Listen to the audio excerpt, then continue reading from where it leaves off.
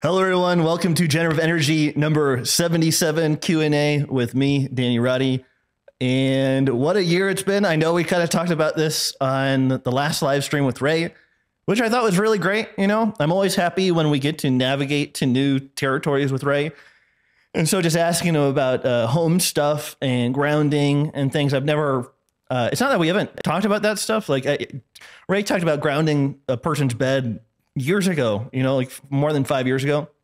But I don't think we've ever talked about that on the stream.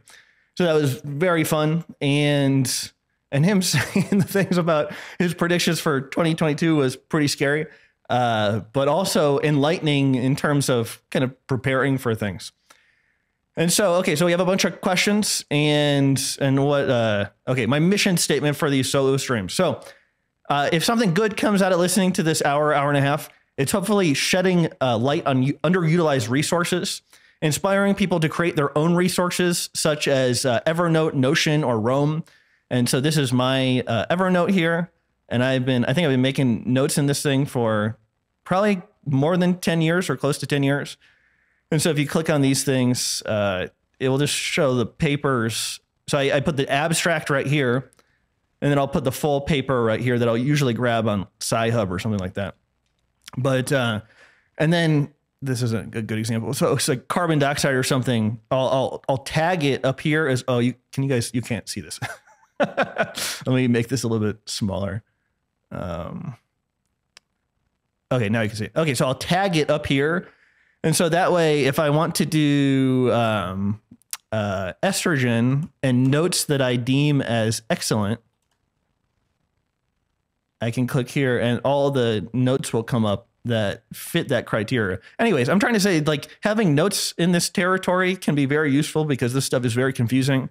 And so if a person is trying to wing all the information that they understand, it's going to probably end very poorly. And so I'm also not saying that everybody has to be like start collecting abstracts or anything, but this started small and then got crazy, you know? And so, but I don't know where I'd be without it. It's been just so incredibly useful. Okay, so I'm hearing like an echo, which is weird because I'm not using headphones. Hopefully the audio is okay. Okay, so let's move on. Inspiring people to experiment. So Bucky Fuller said, every time man makes a new experiment, he always learns more. He cannot learn less. And experience is for me the highest authority. The touchstone of validity is my own experience, says Carl Rogers. Another Bucky Fuller, he says, I'm not a genius. I'm just a tremendous bundle of experience. And then Abraham Maslow said, you'll either step forward into growth or you'll step backward into safety. And so I get like because we've started talking a lot about prepping stuff. I do get a huge amount of questions about what I'm doing. Not that anybody should follow suit. But I am worried about the future because I don't intend on getting any vaccine. And so I think my life, or the people that do not get a vaccine, their life will be made very difficult. And so that's what I'm thinking about. Like if a person just acquiesces to everything that's going on, I still think things will be bad for them, but it might not be as difficult. So, so again, this was taken like 3 weeks ago. So this, my shelves actually look considerably different now, but stocking up on sugar, like toxic free napkins, you know, oysters here. These are gloves that I sharpen knives with. These are kind of plastic trash bags that don't smell terrible. Morton's canning salt. These are coffee socks for coffee, obviously. These are Berkey filters over here. Vinegar to clean the distiller. These are more oysters, baking soda, etc. And this is like when I first moved in this kitchen. The kitchen isn't like amazing, but if you look out this window, it's just gorgeous. And so that's like one of the greatest parts about living where I am is you look out the window and it looks like a painting. It's so beautiful. So this is the distiller I had. It's like a mega home distiller. And this is a Berkey, so double redundancy. And then about tomorrow, I'm going to go pick up another, kind of went overboard. And I pick up another distiller, a CT classic water distiller. And it's and I don't drink water. You know, I use it for various things like, but like for coffee and oxtail and lamb shank and things. But the other reason, so again, I'm not just preparing for a future that I don't know if it exists or not.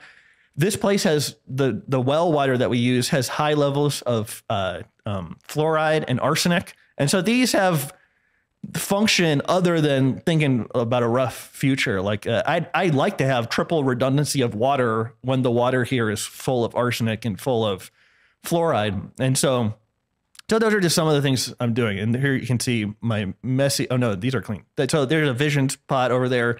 I use Pyrex glass for a lot of things, but it's harder to find in Mexico. And yeah, and this looks way different now. These are old photos.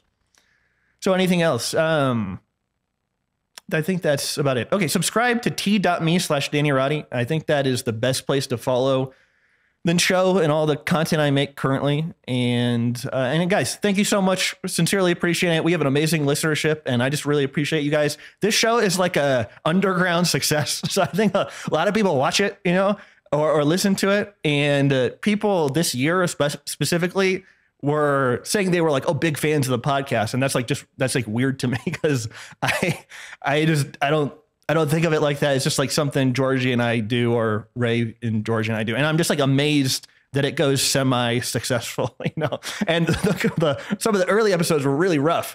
And so again, the fact that I'm like excited to do the episodes these days is quite an amazing thing.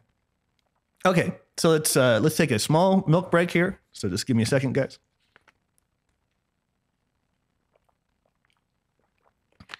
And I'm back. Okay. Do you find certain foods to be more beneficial eaten at certain times of the day? I found eggs to be much more beneficial in the evening before bed. I've done that before, but it can cause low blood sugar symptoms for me. So I might like wake up in the middle of the night with a racing heart or something like that, because I think Ray is right about the insulinogenic nature of eggs.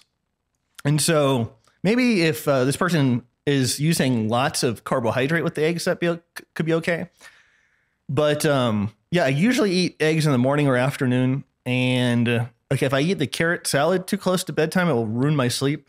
And so I try to eat so again, I'm not saying anybody should do this, but I try to eat more protein and carbohydrate in the morning and afternoon, and less protein in the evening and more fat and carbohydrate. And so that seems like it works pretty well for me. Okay. Hey, Danny, do you currently find creating any type of art stimulating painting, sculpting, music, etc.?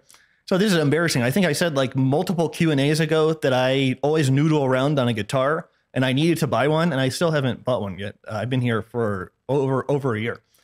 And so it just hasn't been on my to-do list, but I need to do that. That's really the only type of kind of the one thing I'm finding is like doing some house project, because there's lots to do here, is a nice way of breaking up my schedule. And it's not like replying to email or talking to people or just like noodling around on the internet. And so like a fixed project or something, those are fun to do. But no, I need to get a guitar stat, and I do like to draw, or I used to when I was younger, and I probably still have that ability, but I don't exercise it at all. And in high school, I sculpted clay and stuff, but I haven't done that for a long time. So to answer your question, I just need to get a guitar stat as soon as possible. Okay. What is the best natural hair growth story you have seen from someone with male pattern baldness? Probably last year, maybe 4 or 5 months ago, somebody had sent me before and afters of, they were young. They were like 22 or so. And he had regrown a substantial amount of his hairline with just eating liver and taking T3. And he was a very like dedicated person. So I thought that was pretty amazing. And yeah, so but that was the one that stands out in my mind the most last year. Okay. Is caffeine dehydrating? I don't think so, but it can lower the blood sugar. So that could probably feel like dehydration. When combining macros, is there a scenario where only carbs is okay, i.e. a glass of OJ or a piece of fruit eaten alone? Ideal to have all three macros every time you eat, however big or small. I think this depends on the person's like liver function. And so there's a book by Broda Barnes, and he says, let me make this so you guys can see it. Okay. He says, since a sluggish liver is the most common cause of hypoglycemia, it should follow that a hypothyroid patient is highly susceptible to low blood sugar. And so I think fat can have kind of fill in for a under-functioning liver and slow the absorption of things down. And so I talked to a lot of people that are like I'll never give up starch. Like I have such a powerful craving for it. And I think when adding like butter or coconut oil to a potato or something, I think it absorbs very slowly. And sometimes these people like have issues with like sugars and things like that. And so again, I suspect sometimes that those people have sluggish liver function from hypothyroidism. And so there's another, oh man. There was a paper that said like liver malfunction, might be this one. No.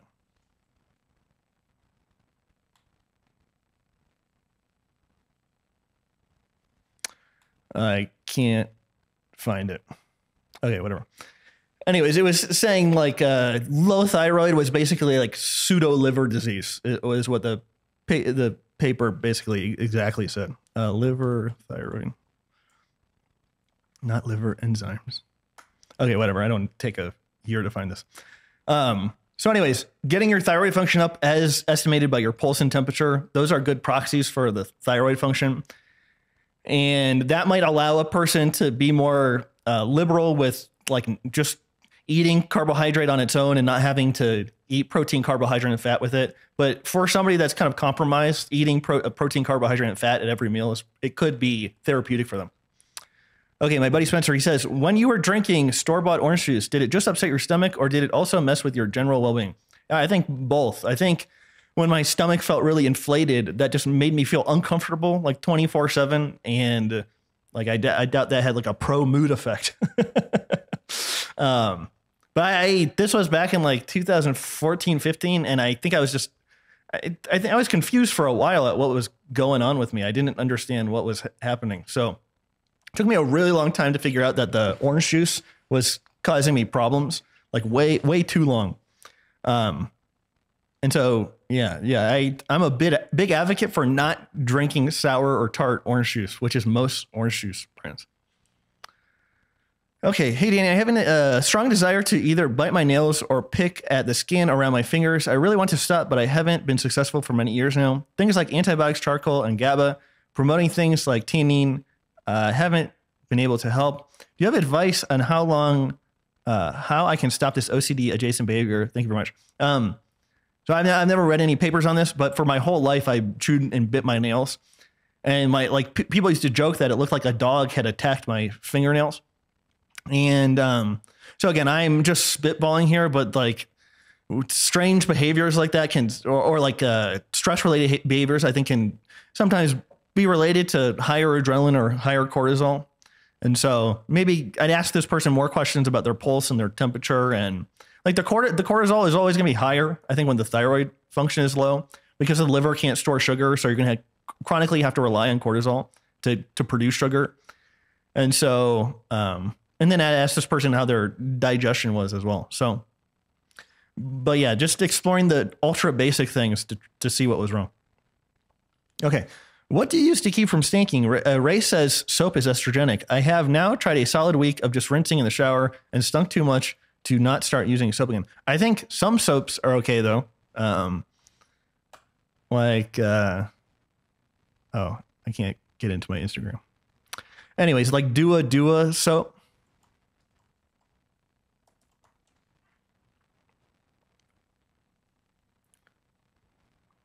So I think this is okay. And you can probably purchase it in iHerb, and iHerb ships around the world. I use baking soda because it's really super easy, but this soap is okay. I think Ray's talking about like industrial soaps with sodium lauryl sulfate and all those weird things it has in it. Okay. You mentioned it takes a few hours to get from your new house to the city to buy groceries. That doesn't sound ideal. So how do you manage that? At first, it was really annoying, and it's becoming less annoying every single time I do it. So I had money to spend on an ATV, but like getting an ATV is actually extremely confusing here, and they require a bunch of information that I don't even have. And so I was like, okay, well, I'll buy a used one. And that's even more scary because I have no idea what I'm doing. And I couldn't evaluate like the quality of an ATV. And so I'm only going to town like twice a week, and it's becoming less of a pain in the ass every time I do it. The worst part is waiting for a cab. And so I'm just at the mercy of whatever cab goes by this street. And a lot of times people are in the cabs. And like today, it took me, I must have been waiting for a cab for like 30 minutes or so. And that was not like a fun thing to do, to wait in the sun, but it could be a lot worse. So anyways, it's just a trade-off. It's a compromise for living here, which I love. And so I can't really complain about it, because I live closer to these places and worse places, like closer to the food, but in a place that I liked a lot less. And so I just love this place. So I'm happy as a clam. Okay. Also, if a person has gotten to the point of having a good metabolism and generally feels pretty great, what do you think is worth focusing on in life? Discovering, learning, socializing, relaxing, movement. Then I think that's always up to the person of what they like. Ray has some quote, is like, whatever you think needs more light shed on it, is like, that's what you should be doing. So naturally, the hair loss stuff was always interesting to me, but it's blossomed into much bigger things, I feel like. So like this hair loss just being a side effect of like a under-functioning metabolism, and then the environment having a highly negative effect on a person's metabolism, and that getting into culture and all these things being related to each other. And so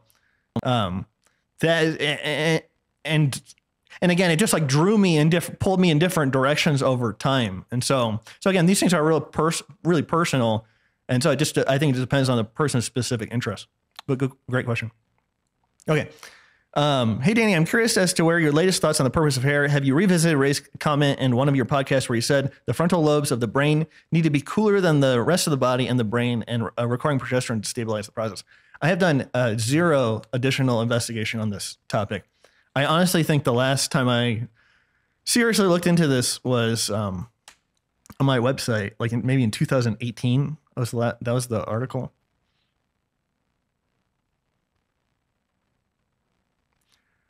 Very slow internet. Okay, yeah, May 9th, 2018. But this article, I perused it not too long ago. I thought it was still good. But yeah, the thing that I think would reignite my interest in this subject is if a new paper came out talking about the brain and hair loss.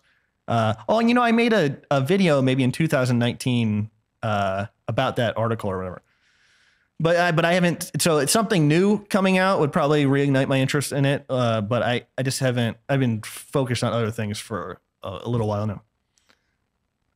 It's not to say it's not interesting.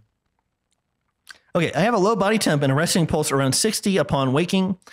I tried to introduce Cynomel, but even using only a quarter of a tablet made my heart race at night and gave me horrible insomnia. Insomnia is a familiar issue, but this really aggravated things. Body temp and pulse did go up slightly, but my well-being did not improve. What could be underlying cause for this?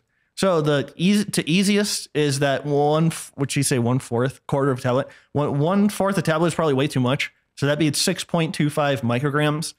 And so especially if a person has had high adrenaline for a long time, they might want to start with like 1 microgram. And so a entire tablet, let me move this. So an entire tablet of Cynomel in milligrams on a scale is 100 milligrams. So 25 micrograms of T3 on a scale of the pill weight is 100 milligrams. And so if you wanted 1 microgram, I think you divide by 25, and that would be 4 milligrams on a scale. And that is a tiny, tiny speck of a Cynomel tablet. And so obviously I think it's useful to get a milligram scale when using Cynomel and Cynoplus. And I used to kind of be like, oh yeah, you could get one if you want. I think a person's likely to go wrong, like have a bad experience possibly if they don't get a scale. And a scale is like $15. You could buy it wherever you want, but just getting a jewelry milligram scale for these things, especially if you need a small dose, because even cutting those pills, like say you think you cut 1/4 and you get 1/3, like just the angle of how the pill is cut, like measuring the cuts, like at least I was shocked how inaccurate eyeballing it was. And so I would recommend getting a scale, and 6.25 might be way too much for this person, and maybe trying 1 microgram, which on a scale of the tablet of the pill is 4 milligrams. And then the other thing is to always use thyroid with food. So this could possibly happen just by taking it alone. Okay. Can you eat fat and sugar at the same time? What about combining protein and sugar? Will those combinations cause advanced glycation? I don't think so. I think you can eat all those things together. And for what it's worth, on YouTube,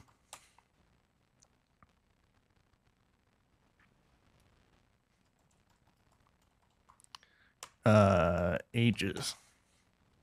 We talk about ages kind of like slightly in depth on this specific one. It involves the synthesis of like D-lactate, which can be turned into methyl glyoxal, which is like the precursor for the advanced glycation end products, and also glycerol from triglycerides. So a triglyceride is 3 free fatty acids with a glycerol. And so when they're broken down and liberated into the bloodstream, the glycerol can be used by the liver to, I think, make methyl glyoxal. And that is the thing that increases the advanced glycation end products, in addition to the D-lactate. And so this is another one of those bogus low carb arguments, like avoiding stress and the liberation of fat would be a good way to lower advanced glycation end products. And isn't there Atkins? Yeah. This is like Atkins diet increases methyl glyoxal in ages. The degree of tissue damage is likely to depend on the amount of time a person is on the diet, because the high methyl glyoxal levels lead to the creation of chemically irreversible advanced glycation end products. And fat liberation is a fundamental. There seems to be little doubt that there are signals for an increased mobilization of fat in shock trauma and sepsis, and to suggest that the enhanced mobilization and oxidation of fat is one of the fundamental responses to stress. Okay. About to start T3. What cofactors are required to ensure I respond well to supplements and nutrition? So when it depends on the thyroid product, I think all thyroid products aren't really created equal. And then going back to what we talked about with the being sure of the dose that a person is taking, measuring it. And I don't think, like, maybe I'm guilty of progressing this information, but I don't think you need, like, when you take thyroid, like, you need an immediate amount of nutrition. Like, that's a possibility. But also taking thyroid should make a person more resistant to nutritional deficiencies. I think it goes both ways, because, for example, like high estrogen, I think can waste B vitamins, waste magnesium, waste sodium, waste everything. And so, like, the stress state is like an inefficient state where a person is not able to hang on to a lot of things and, like, destroying vitamin A and things. So getting the thyroid up, I think, will relax the whole system and help a person become more nutritionally replete. And so, but again, both things should be worked on, because I do talk to a lot of people that will, like, only take thyroid and start having issues at a certain point, but they'll never eat liver or never eat oysters. And then some people that will eat liver and oysters, but will never take thyroid. And again, I'm not saying, oh, if they only did what I said, they'd be fine. But there are just people, everybody you talk to wants to do some things, doesn't want to do other things. And it's not my place to tell them what they should do. And then a lot of times after talking for a while, they do come to the conclusion that they should do this or that, or try this or that. So that's just a part of talking to different people at different starting places. But again, just a few micrograms of T3, a person might just stand to benefit and doesn't need, like, to eat liver the next hour after they take the T3. Not saying that David is saying that. Okay. Hi, I'm being nosy, but I just adore Ray so much and am indebted to him for my life. With that, can you describe your relationship with him? I see him as a father. I'm sure you do as well, but can you tell us a bit more about his personhood and your relationship to you? That's a really hard question to answer. I definitely do not look at him like a father or a friend. It's like more of a teacher type of relationship. So he's like the best teacher I've ever had. That's not to say, like, we don't joke around or whatever before a live stream, or he doesn't give me, like, profound advice on things. But sometimes when I think I'm crazy, I'll bounce ideas off of him and he'll like reassure me. You know, he's very validating. That's like one of his absolute best qualities, I think. But yeah, definitely not a father, definitely not like a friend, just like a profoundly teacher with lots of wisdom that you can just like mine away at his wisdom and try to think about it and use it in your own life, you know. The one thing is, I think our relationship did change after we did the, let me derail here. So we did a podcast a long time ago. Why is this so big? It was this one. It was the CIA's Mighty Wurlitzer. So this was 2017. And I honestly believe this was like the first time. I think I was just so nervous before about talking about nutrition and thought like I had to know everything. And it was just like a weird dynamic. And then when we talked about the CIA, I was just like the fool. I was that, and that's my good place, is just being like, okay, I have no clue what's going on here. What is actually happening, right? And then we just talked the whole time. And I think at the end, he's like, good talking to you. And he like never had said that before. So again, and this was my foray into like not just talking about thyroid or not just talking about hair loss. And I thought it was like a really fun episode to do. And I really enjoyed it. And I think we laughed a few, like I have a tendency to laugh at kind of fucked up stuff. Like, I think that's just maybe my coping mechanism. And I think we laughed a few times at like ruling class stories about all the messed up stuff they do. But yeah, that's a good listen if a person hasn't listened to it. Okay. Hi, Danny. What do you think? What do you think about getting vertical ridges on the nails? Is it low thyroid? I had always heard it was related to like the liver, but as we talked about earlier, the liver related to the functioning of the liver, the thyroid related to the functioning of the liver. I don't have any references to pull up about this, but I had always heard the same thing. Okay. This is a personal question and you don't have to answer if uncomfortable. Why don't you want a waifu to love and to hold? What better person to give you hugs and kiss your cheek other than grandma? My life has been about like chasing girls for a long time. And so the fact that it's not about that at this moment is not necessarily a bad thing. Again, like I said, I think life is going to get very hard. That doesn't mean I couldn't meet somebody in the process, but meeting a person that's not vaccinated, again, I'm not saying that would be a requirement, but like some kind of long-term thing that would be ideal. But maybe it won't play out that way. But one of the reasons I'd always go to Asia was I never would meet anybody in Mexico. So that I knew that was going to happen when I came back from Thailand, you know? And so that's just kind of a quality here. And if it happens, it happens, but that's not a major priority in my life right now. And yeah, I'm okay with how things are. Again, it would be great. I hope it happens. Fingers crossed. But and I'll make it happen if I see an opportunity. But right now, that's not my highest priority. Okay, what are typical signs of taking too much NDT that one should look for? The thing that always happened to me was like breathlessness, and so I'd kind of start losing my breath, especially if I got into like a slight emotional kind of reaction. And so, for example, even something as trivial as like going outside and my neighbor saying like, oh, hey, Danny, like, let's talk. And I'd be like excited to talk to him and I'd start like losing my breath. And I specifically think it was the T4 in the Sinoplus that would do that. Like it seemed like that generally would not happen if I took too much T3, but the T4 for whatever reason, I think can have kind of an anti-metabolic effect and cause breathlessness. And also maybe loose stools and things, insomnia. Those are the main things. Thoughts on topical T3 versus oral? The only benefit of topical T3 would be like trying to solve some local problem. So I don't know. They're not even remotely the same. Like if 10% or even 5% of the thyroid is applied to the skin, like to get 10 micrograms, you'd have to apply 100 micrograms to your skin. That would not be economical, especially if you did that every day, multiple times per day. That'd be crazy. So yeah, I guess for specific skin related problems or pathologies, like using topical T3 but not as a replacement for oral. Like thyroid, in my estimation, should always be used orally. And let's do a milk break here, guys.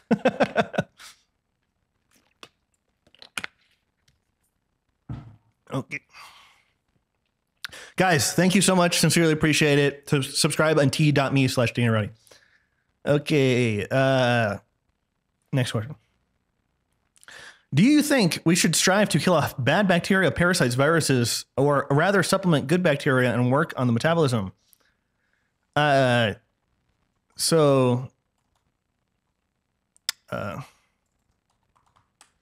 Broda Barnes' book, The Hypothyroidism, the Unsuspected Illness, he says, chronic or recurrent infection of one kind or another has to be the story of my life for many patients with thyroid deficiency.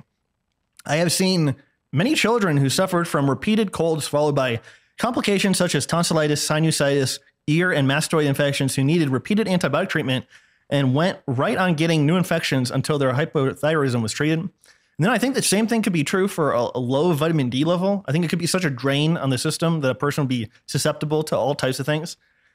And so, yeah, and then a person could do that while trying to suppress the types of gram-negative bacteria in the intestine producing endotoxins. So getting the metabolic rate up, obtaining full nutrition, then trying to solve things that are happening in the intestine. And that's not to say all of those are their own thing. They all relate to each other.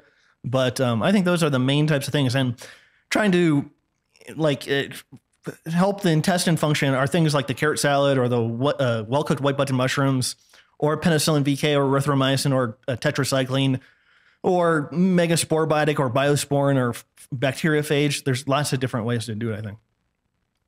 Have you tried androsterone from Idea Labs? Any thoughts on the hormone? I know very little about it. I have never tried it. Is it possible to take calcium through the skin as a supplement? I've tried every brand of milk where I live. I also tried crushed eggshell powder and calcium supplements. They all give me digestive issues. The only other thing I can think of is like well-cooked spinach and kale. And I ran out of my vitamin K supplement when I was in Malaysia. And so I was like, oh man, I'm gonna have to bite the bullet and start eating well-cooked kale. And I hated it. I thought it was disgusting. I don't know how people do that. And even with like tons of butter on it and stuff, it was like, it was terrible. So, but those are good sources of calcium. And I think the other option, I'm a little bit blurry on this, but I think if you boil the leaves for like, what is it, like a minute or 5 minutes or something, most of the calcium is in the water. And so, maybe I just look up the, quote, kale. Oh.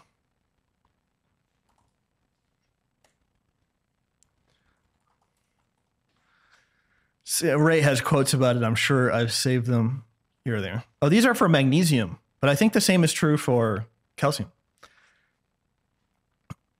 Okay. I think if you want really intense source, you can boil leaves like kale or beet greens or something for just 2 or 3 minutes. And the green water that comes out quickly is very concentrated in magnesium and calcium.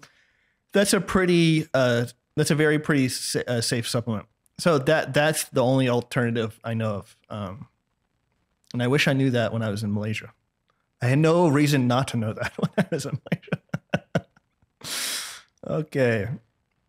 Let me keep this up. Okay, thoughts on dry skin. In my limited experience, that's like thyroid. I think it can mean that estrogen is high. Vitamin D has an effect on it. I think the sebaceous glands I think estrogen can like overdrive the sebaceous glands and then eventually cause them to atrophy, losing the natural oils in the skin and causing it to also atrophy. But yeah. Okay, what is the hype with progesterone? Any uses or fixes when supplementing it? So when in like 2013, I would use Progest D and it would like neutralize my libido. And so I was really worried about using it. And then much later in 2018, I was flying to the Philippines and I had just gotten wind of organophosphates on airplanes. And I was like, whoa, those sound really toxic. And I wrote to Ray and I was like, what's the best thing to protect against organophosphates? And he mentioned that progesterone was good. And so here's for progesterone for organophosphate poisoning. And anyway, so I bought a bottle of Progest D and took like half of it on the 22-hour plane ride there. And I got off the plane and felt like great. And usually I have to recover for like 3 days on like a 20-hour plane ride. And it also didn't affect my libido in any kind of negative way. And so I was like, okay, maybe I should give this a shot again. And so I eventually started mixing it with DHEA and just using it before bed. But anyways, I don't have the... This is kind of the useful graphic. Anyways, thyroid, LDL cholesterol, vitamin A, in the mitochondria produce pregnenolone, progesterone, and DHEA. And then thyroid is the cofactor for to stimulate the use of glucose and oxygen to make ATP, CO2, and water. And then the thyroid and the DHEA is like kind of the precursor to testosterone and DHT. But a lot of Ray's work focuses on progesterone as like a way to inhibit the activation of the stress system. So like progesterone opposes like CRH, or what is it, corticotropin release hormone, I think, which activates ACTH, which activates the adrenals, and the pituitary hormones are harmful, and the adrenal hormones in excess are harmful. And so this is like these steroids are helping to like quiet or dampen the stress systems. And so when the thyroid gets interfered with, or there's not enough vitamin A, or a person isn't producing enough cholesterol, like this whole thing gets interfered with, and then a person has to ramp up their stress systems, I think. So, so again, progesterone being this powerful anti-stress steroid that can be supplemented safely in women and in men. So I think that's the main idea. Okay. How to protect yourself. What do with your money in case of anticipated cyber attacks on banks? So on the last episode, Ray talked about silver. So I might try to get a hold of some of that. It makes sense to me in rural Mexico, especially like pay my landlord. You know, if my accounts got frozen or something, at least I could have maybe a year or two of silver coins or something to pay him. I don't know. The Bitcoin stuff, I was convinced for a long time it was a CIA, NSA thing.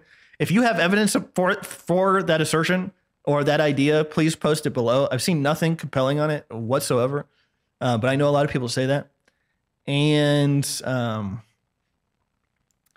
again, I don't know. I'm an economic idiot, so nobody should be taking financial advice from me. But those are the only two things I've been interested in, but I really have no idea. And we're talking about forever. We're not talking about a year, getting by a year or two or something. So it'll be really interesting what takes shape here. Signs and effects to know if certain T3 supplement is actually working. Thank you. So it can be a lot of different things, but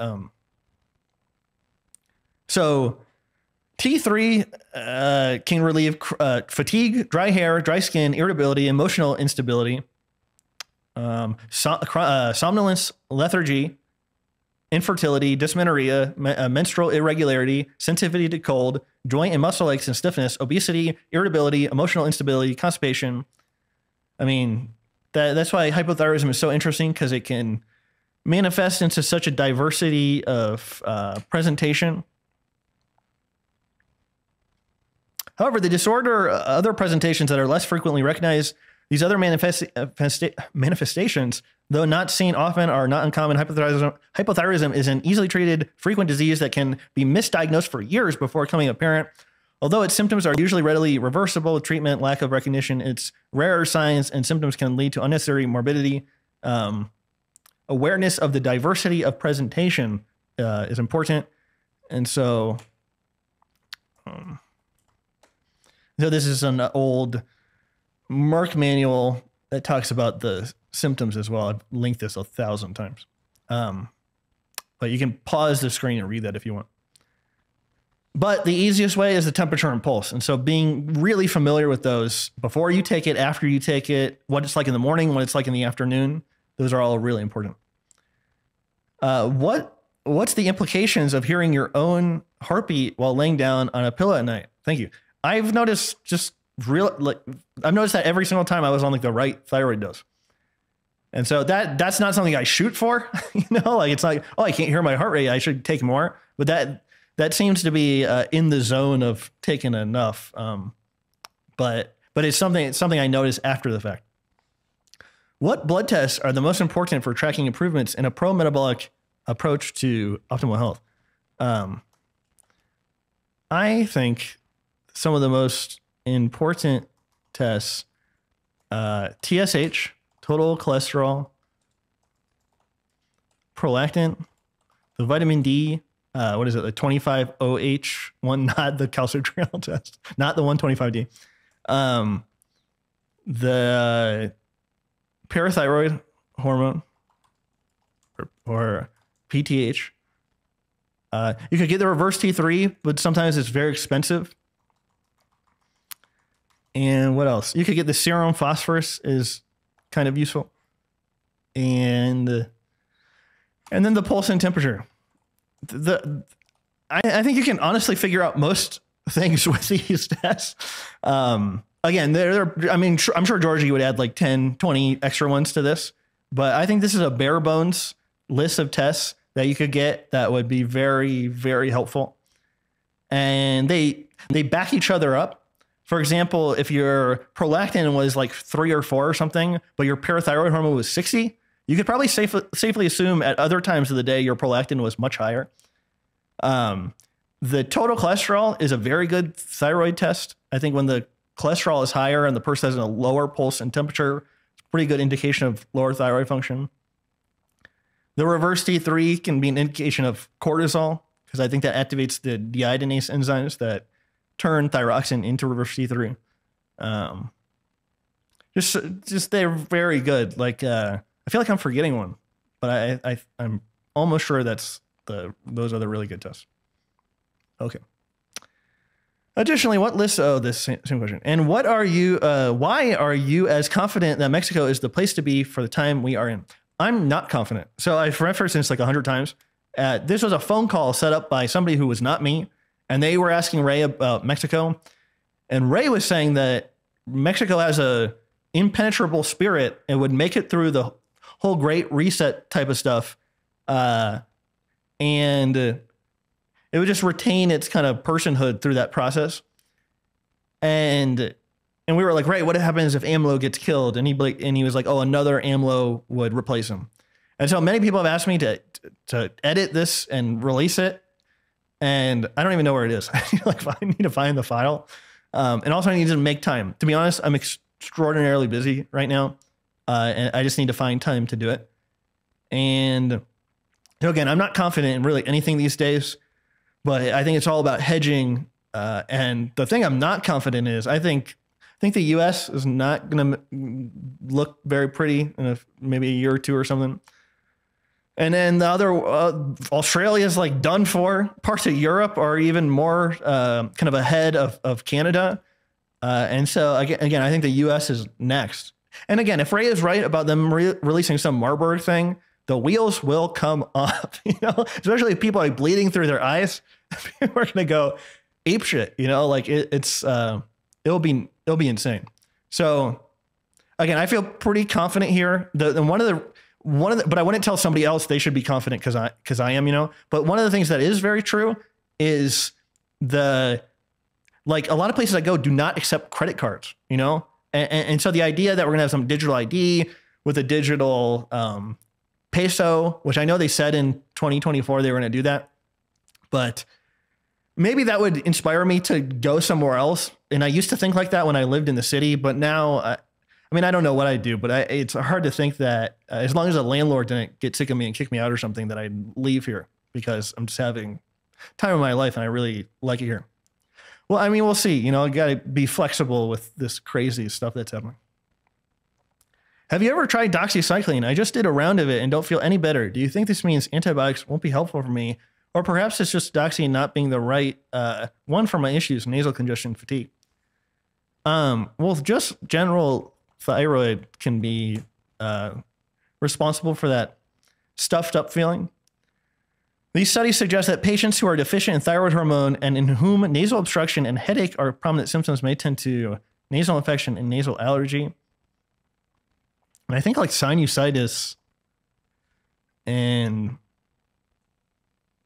I thought I had a vitamin D paper talking about. Maybe not. Oh, I could look, but whatever. So this would be a situation, maybe getting labs would be useful. Usually people that really benefit from antibiotics have chronic diarrhea. or gas, or like a mixture of both, or really sensitive to a lot of different foods. And so if that wasn't the case here, if it was more constipation, did he mention that? No. And if more constipation and low temperature, low pulse rate, like this person might just need to investigate thyroid, vitamin D. Yeah. Okay. Curious what you do in a situation where NDT was being taken away for many months and symptoms have improved, taken for many months and symptoms have improved. Heart rate is around 80 BPM and core temperature is 98-ish. Yet T4 and T3 in the labs were outside the range of what identified as healthy. Sometimes it can happen when somebody's taking too much at one time. But in general, I think those T4, like total T4 and total T3 and free T3 and free T4 are completely useless. So I don't pay any attention to them. But you could get those tests high by taking too much at one time. So maybe like spreading out the dose if that was happening. So I would need more information on this one too. But I appreciate the question. Best ways to improve temperature. Since everybody has to eat, that's a good starting place. Things like sugars and gelatin and salt and calcium and things like that. And using some kind of intestinal disinfectant. I went from SAD diet to keto, then carnivore back to keto. I still haven't found salvation. I like not having to eat. I do. How do I transition to the Ray Peat approach? I'm very complaint. Thanks. Maybe a good way to do this would be like putting in your food to like chronometer.com or something like that. And then seeing the calcium to phosphorus ratio of that, which I'm sure would be very high in phosphorus. And maybe including more calcium containing foods like cheese or milk to get the calcium up. And maybe just starting it very low and slow. The not having to eat thing, I used to promote that a long time ago, but when Ray was talking about mimicking the metabolism of a child, I realized how bizarre it was that like people thought like not having an appetite was a good thing, because I knew at least when I was a kid, I woke up and I could not wait to eat. And I wasn't even I wasn't a healthy kid. But Hans Selye, I think he,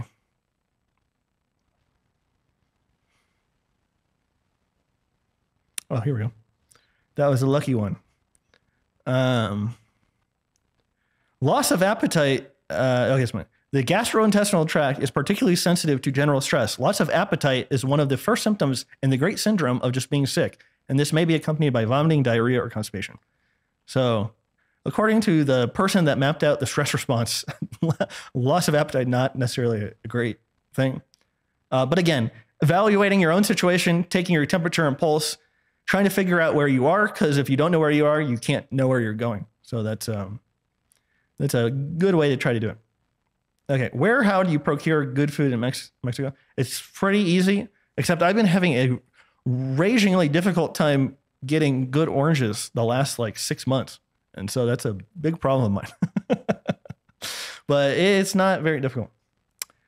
Hey, Danny, it would be cool. How long have we been going here? Let's check this. Okay, 48 minutes. Hey, Danny, it would be cool to hear more about your life in Mexico. What are some of the obstacles you first faced in relocating, and how is it now? How do you feel being there has impacted your health? Hope all is well with my friend.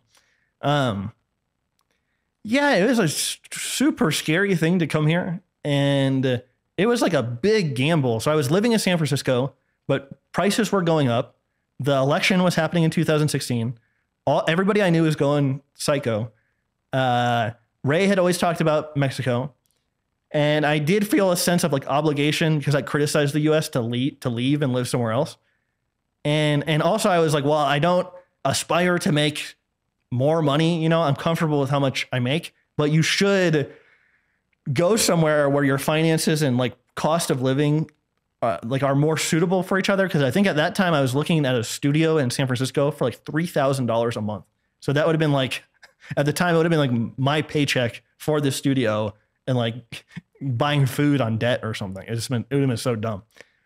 So, but it was one of the best things I ever did. This is really lame, but on a Yahoo forum, there was somebody had written "jump and the net will appear," and that was really my motto for coming here. And it was a great learning experience. And then after living in Mexico and then like living in parts of Asia and stuff, like things didn't seem as difficult that I used to think were like extremely difficult. Like during the early parts of coronavirus, like I lived with my girlfriend in a 1-room place for like 6 months, and we had no way to cook anything.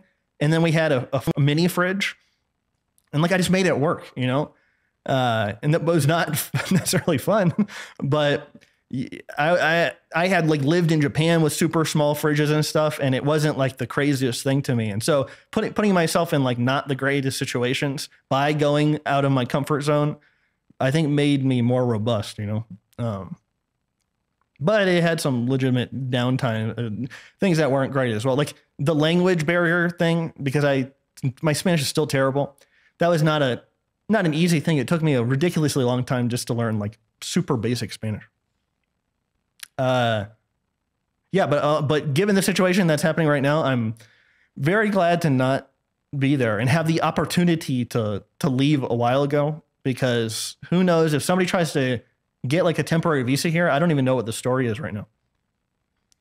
Okay. What's a day in the life of Danny Rowdy? Very boring.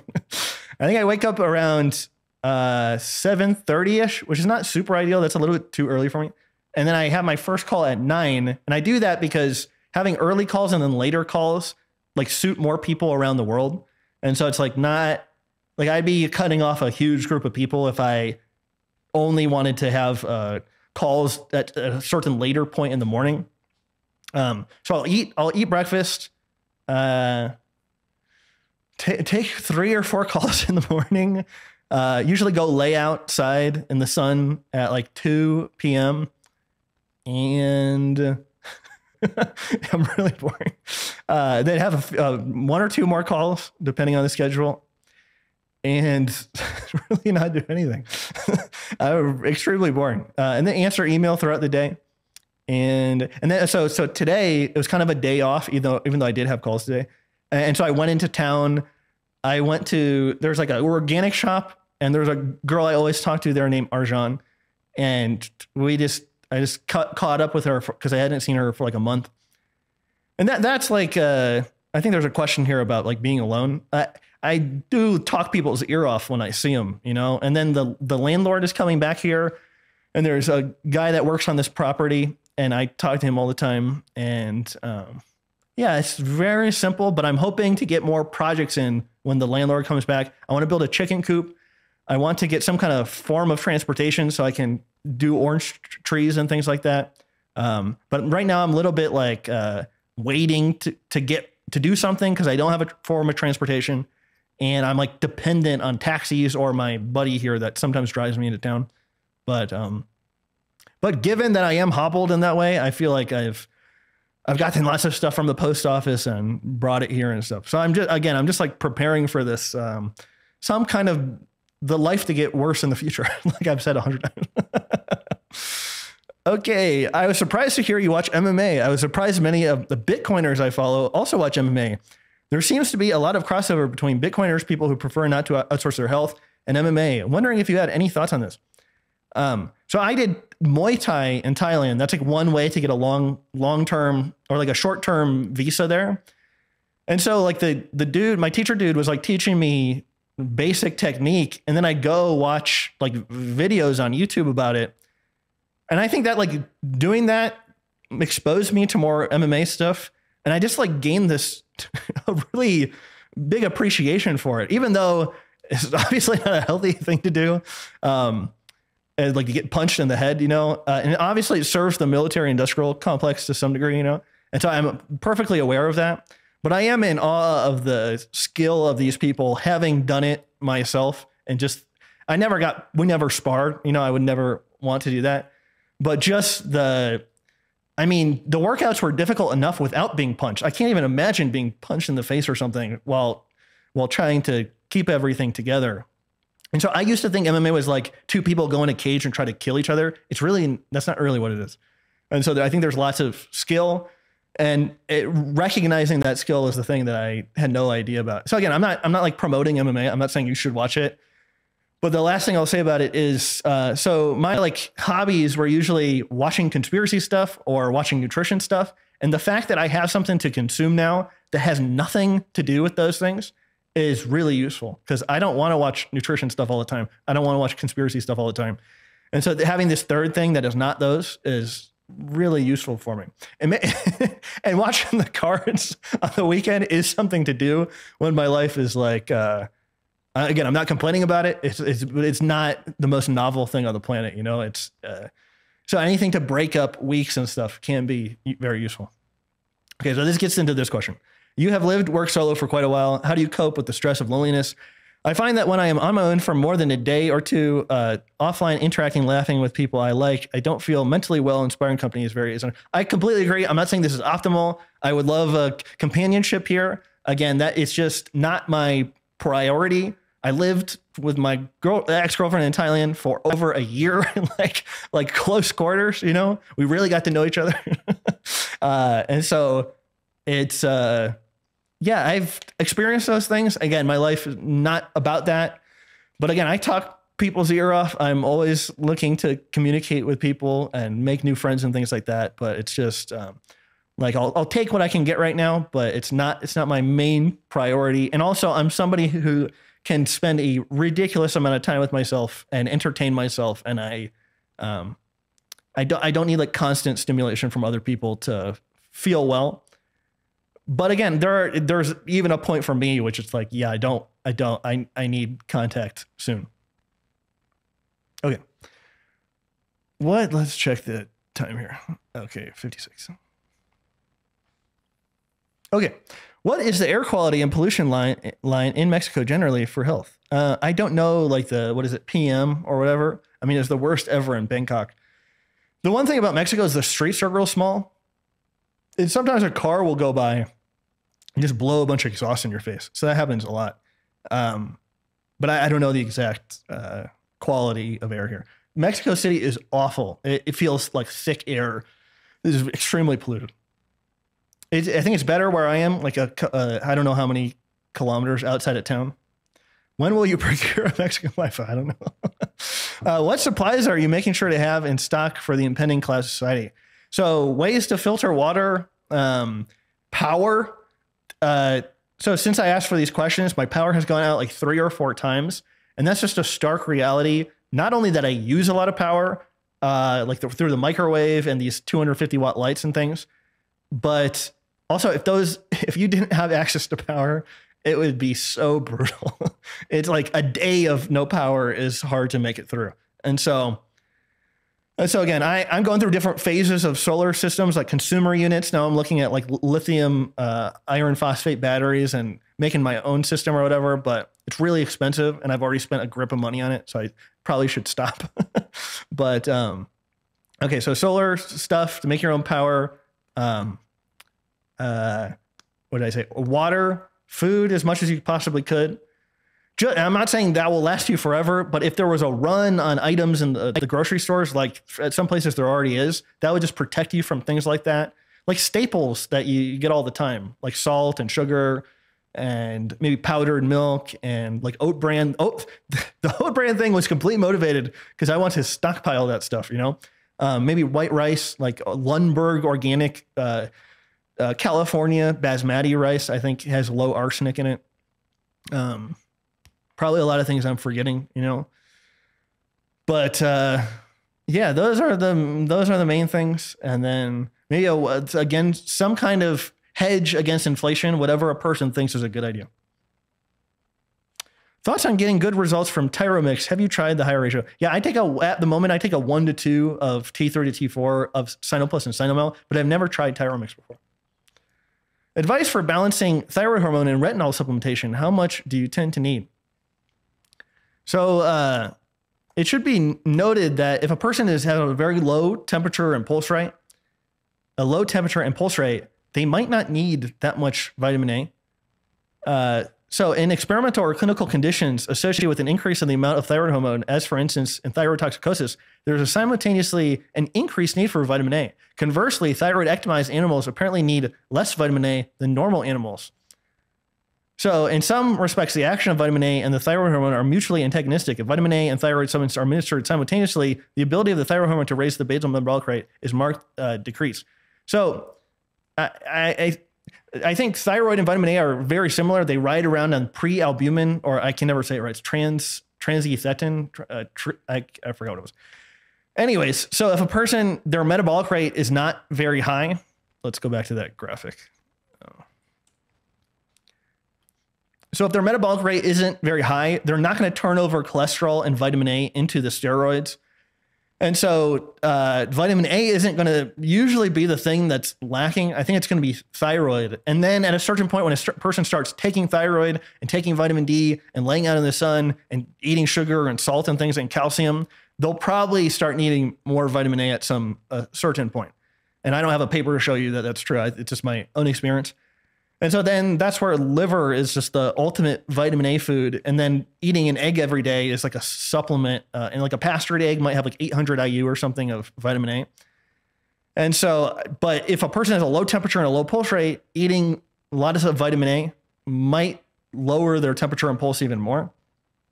But what I'm trying to say is the retinol supplementation, I don't know if I just like jump into that. I think focusing on the thyroid hormone might be an easier way. And then if a person had some symptom of a vitamin A deficiency while taking thyroid, maybe just eating liver. Okay. It would be great to know or having insights on, are SIBO tests worth doing, or accurate or better to go by symptoms? I've always gone by symptoms. I don't know for a fact if the SIBO tests are accurate or not. I don't know why I put this one in here because I don't know. What video editing? Oh, this one. Let's go over symptoms real fast.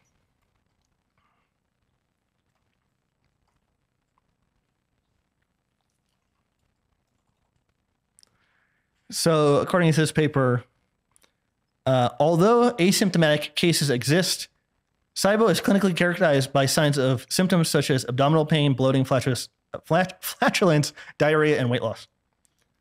I mean, if a person is experiencing that often and they have changed the kind of food they eat and things like that, and their vitamin D level is about 50 nanograms per milliliter, then you might want to start thinking about taking the antibiotic. What video editing camera do you use? It's an A6400. And the editing program, I use OBS for the live streams with an ATEM Extreme unit. That's like the brains of the whole live stream setup. That allows to put like overlays and put the computer's monitor up on the screen. It's like running everything. And then I have kind of a complicated setup that I'm using OBS to record and then to stream. So like they're like very confused. But so the ATEM is like doing a lot of the legwork, and then I'm broadcasting it to the OBS through as like a webcam. And so yeah, it's a little bit confusing, and then I have a monitor over here, and then I have a Mix Pre 3 for sound, and yeah, man, it's like a dream setup. I don't even know what I'd add to this to make it better, but do you remember the Q&A we did a while ago to raise money? It was for the ATEM Extreme and some cables and things like that, and the ATEM Extreme was like $1,000 just alone. But I really think it added some stability to the podcast, because before my computer had to do all the heavy lifting instead of the ATEM, and that was a nightmare. What is your theology? I really don't have one. Or do I? Do I have one? What is the exact definition? I think that means. Yeah, no, I don't have one. Yeah. Okay. When will there be more memberships available on your Patreon? They've been sold out for a while. I keep checking every week or so, but no luck. So the one-to-one like Zoom stuff opens up towards the end of the month, because people always invariably stop at some point, which is great. But the email stuff hasn't been open for a long time, because I have had such a hard time answering my email for the last year or so. So I don't know when I'll open those up again, just because I'm like a one-man show. Everything I do is just me. I'm not sending things out for people to do things for me. And so it's just, I wouldn't have it any other way. I'm not complaining, but it is a lot to do for me, which is, I like it that way. We already talked about a day in my life, and I have tried the raw carrot salad with olive oil and apple cider vinegar for a few months and got constant constipation. Stopped it and normal processes resumed. What could have caused this? I have Hashimoto's on T4. I eat pretty much similar to the bioengineered guidelines. So one, I don't know if this person knows this, but I don't think it's ever appropriate just to take T4. That's like dangerous because it burdens the liver to convert this into T3. And so this person should try to read about that or try to talk to a doctor that prescribes both T3 and T4 because that's can make a person feel really terrible at some point. And I try to, so apple cider vinegar, I think you want white distilled vinegar, like maybe Heinz. And distilled vinegar is like one of the adulterated foods. And so maybe trying to, I think Heinz is okay, but where I am, they add like sulfites to it and stuff, which can, I think, be very allergenic. So being careful about what vinegar used, and definitely not apple cider vinegar, because I think the mother of apple cider vinegar is like a fungus. And so I'd have to know more about this situation. Stop the end processes, resume. Yeah, I'd ask this person like 10 other questions. Okay, I can't believe that was it. That was crazy. Okay, guys, sincerely appreciate it. Subscribe to t.me/DannyRoddy. If you want, DannyRoddy.com, DannyRoddy.substack.com. Again, we have an amazing audience. Sincerely appreciate it. Live streams at 77 episodes. That's crazy. Having a blast, watching the world burn down. Awful, horrifying, but again, the podcast being my anchor, I don't even know what I'd do without them. Ray joining us, just total dream come true, just completely fantastic. So guys, have a safe weekend. I don't know when I'll post this, maybe Friday or even tomorrow. I have no clue, but have a safe week. Talk to you guys soon. Georgie will be back on the 14th, I think it was. And I'm sure we'll have a lot of stuff to talk about. Okay. Bye everyone. Take care. Appreciate it. Be safe. Talk to you guys soon. Peace out. Bye.